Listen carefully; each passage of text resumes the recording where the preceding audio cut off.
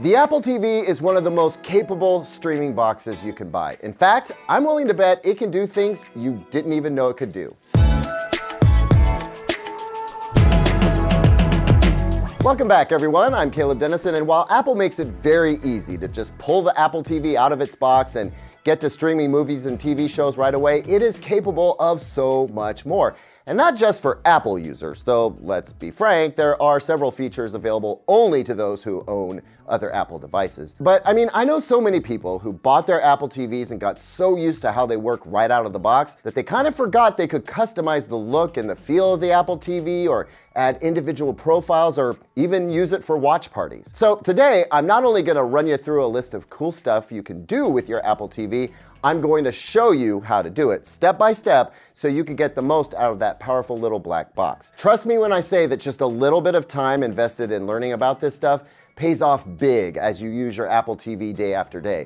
By the time we're done, you'll be an Apple TV power user and probably able to show your friends a thing or two as well. Now, if you're new to this channel, well, then welcome. Glad to see you here, and please say hi down in the comment section. I'd love to actually meet you. Also, if you know of any Apple TV tips or tricks I don't cover in this video, tell us all about them in the comments. This is a great place to help each other out. And hey, if you like the video and want to see more, there are buttons for that too. I appreciate your support. Now let's go.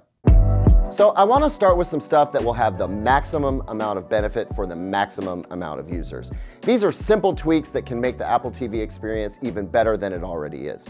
So let's start with customizing the look of the Apple TV. So first off, if you're a fan of dark modes, the Apple TV can do that. Click the settings icon, then click General, then Appearance, then you can select Light, Dark, or Automatic. Selecting dark will keep the Apple TV in dark mode all the time, while selecting auto will shift from light during the day to dark during the night, just like the iPhone. Now let's play around with customizing how your home screen looks.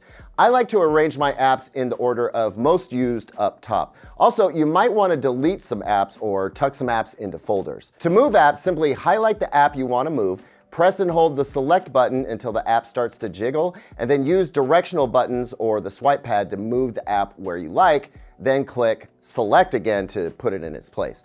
Now, this is pretty important. Be selective about which apps you put in the very top row, because the Apple TV uses the top row of apps when it starts suggesting content you might want to watch.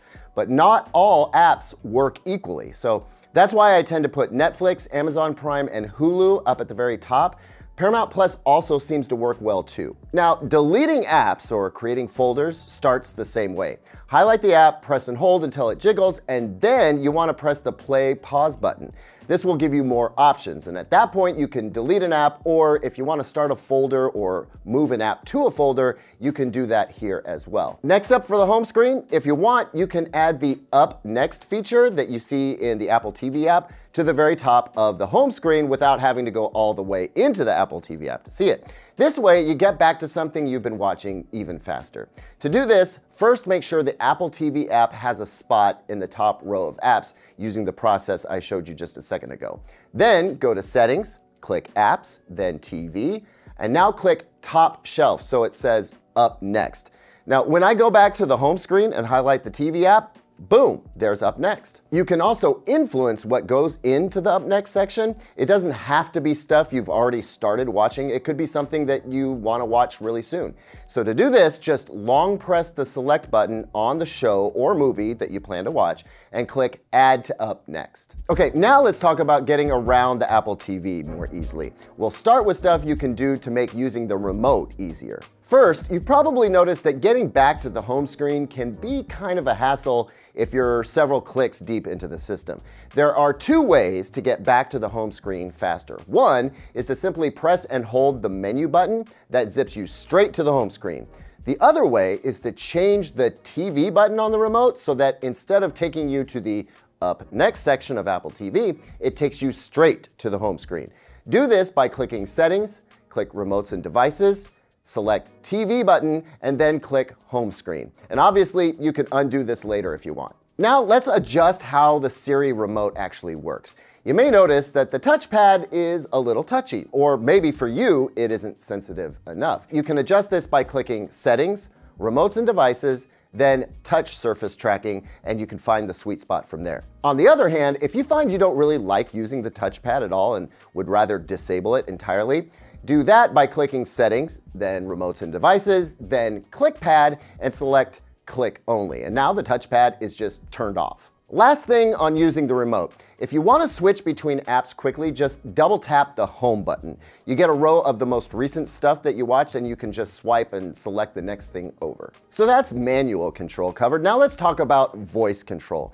And I think we're all used to using digital assistants for help finding things or executing basics like show me movies with Charlize Theron, or what's the weather like today, or open Netflix. But you can use Siri for more specific jobs, and often it's easier than clicking around on the remote. For instance, let's say you want to back up or advance in a movie or TV show. Just ask Siri to go back 15 seconds or skip ahead 20 minutes. This can come in really handy when the scrubbing interface of an app is bad, like it is on Disney+.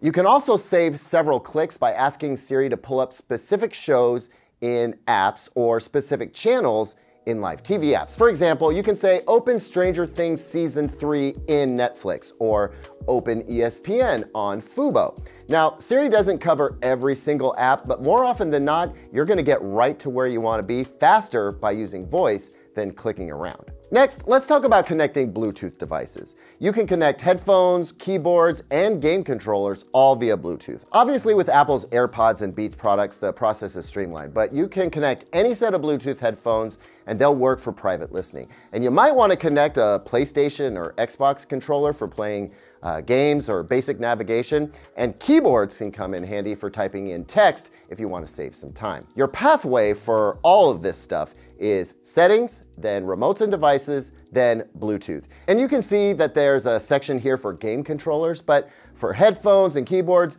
it'll just look for a device in pairing mode, and then you can select it from here. Now, if there's a 4-digit code, go ahead and enter it if you know of one, and if there isn't one, 0000 almost always works. Now I want to talk about a few settings and security options on the Apple TV. I think one of the most important ones is to set a security code for AirPlay. AirPlay is what lets you stream video or music to the Apple TV from another iOS device, and it can be done by anyone within range of your Apple TV unless you lock it down behind a code. So to do this, go to Settings, then Security, then AirPlay, then turn on device verification. Once a device is granted access, a code won't be required again. So if you grant your friend or roommate access once, they'll continue to have it unless you remove their device from the approved list. Okay, so for you Apple users out there, I'm about to get into some stuff that you can only do with an iPhone, iPad, Mac, or Apple Watch. But before I do, I want to talk about some audio and video setting stuff real quick. So I had to make a decision here. Either do a deep dive on the Apple TV's video and audio capabilities and all the settings related to them, thus making this a much longer video, or save that for a dedicated video. And I've chosen the latter, so stay tuned for that video coming soon. For now though, I did want to touch on just a couple things worth looking at. By default, your Apple TV 4K is going to communicate with your TV and determine what the best video settings will be, or at least it should. It may ask you if you want to turn on HDR, and you can go ahead and say yes if you have an HDR TV.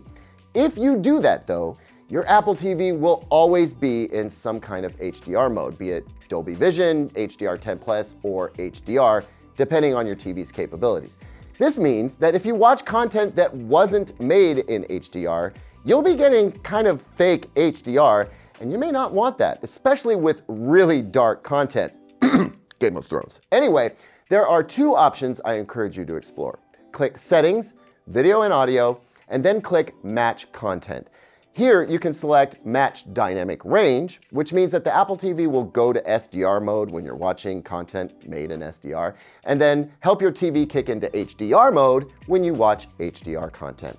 The same idea with Match Frame Rate. Rather than show all content at the same frame rate, you can have the Apple TV deliver the content as it was made. And this is especially important if you like watching movies in 24 FPS as they were actually made. Otherwise, they can look a little artificially smoothed out. On the audio side of things, there really isn't much you need to mess around with. Almost everything should be automated. Go ahead and thumb through this though. Like, you can turn on reduce loud sounds, for instance, and that'll apply dynamic range compression, which is great when you're just using TV speakers and you don't want really loud stuff to suddenly blow you out of the room. But this will also really put a limit on your soundbar or home theater system if you're using one. Okay, Apple fans, this next section is for you. This is all stuff you can do if you're invested in the Apple ecosystem beyond just the Apple TV. Let's start with AirPlay, which is Apple's protocol for sharing audio and video. Whether you use Apple Music, Spotify, or another music service, you can click the AirPlay button on your Apple device and select the Apple TV to play music through the Apple TV, or by extension a soundbar or AV receiver. Same goes for video. If I'm watching a YouTube video, for example, I can move it from watching on my phone to watching on the Apple TV. The Apple TV will also let you screen mirror though, which is great for Zoom calls. On iOS devices, you have to swipe to open Control Center, then select Screen Mirroring, then select your Apple TV. On a Mac, you click Control Center from the menu bar, then click Screen Mirroring, and then click the Apple TV. But AirPlay can also be used for picture-in-picture, which I think is a super slick tip. Now, you can already engage picture-in-picture on the Apple TV itself, but the list of apps that support it is kind of small. I mean, to get to it, you have to swipe or click up to find this icon. Then you click it, and then it moves what you're watching to the small picture-in-picture. The way I like to use picture-in-picture is with AirPlay. This way you can send something from your phone or iPad, say this live TV feed from Sling, click the AirPlay icon, and then send it to the Apple TV. Then you can move that to the small picture window so you can go about finding something else you want to watch. This is a great way to keep an eye on a game while watching something else entirely. Next up, for iPhone owners, is a way to optimize everything you watch on your Apple TV. This is kind of a picture calibration process that bypasses your TV's picture settings, or I should say kind of works along with them. So you might not want to do this if you've spent time getting your picture settings the way you want them. But if you want to optimize your Apple TV, just click Settings, then Video and Audio, and scroll all the way down to Calibration, then select Color Balance. Then take an iPhone with Face ID and iOS 14.5 or later and just bring it near the Apple TV box. The TV will walk you through the process from there. Super simple. Next up is a feature I don't think people use enough, but it's great for watch parties. Apple calls it SharePlay, and it requires that the people that you're watching with also have an iPhone or iPad. What you do is start a FaceTime call. Add as many people as you want to the FaceTime call, and once you have them on the call, go to your Apple TV, make sure that your user is selected. You can do that by pressing and holding the TV button on the remote. Then go to play a movie or TV show, and the Apple TV will ask you if you want to use SharePlay. You say yes, and then you'll be asked to confirm that you want to do that on your iPhone or iPad. Once you agree, you and your friends can watch the movie together in sync through FaceTime and on the TV. Now, since we're talking about iPhone and iPad, don't forget that they, along with your watch, can be used as an Apple TV remote. This is especially helpful when you need to type something in. On your watch, you can choose the remote app. That's pretty simple. On your iPhone or iPad, go to Control Center by swiping down from the right-hand corner, and then click the icon that looks like an Apple TV remote.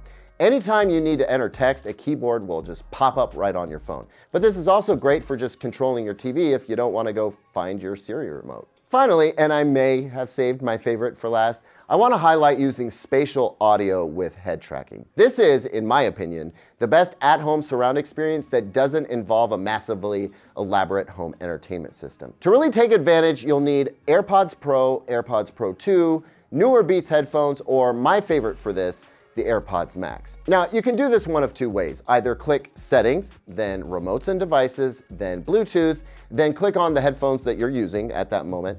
Or while you're playing content, movies, TV shows, or music, press and hold the home button and select the headphones from there. Then you can choose spatial audio or spatialized stereo for 2-channel content. But to get the best experience, I suggest using head tracking. This changes the soundstage depending on where you turn your head. So if you turn your head to the left as you're facing the TV, the audio will seem to come from the TV.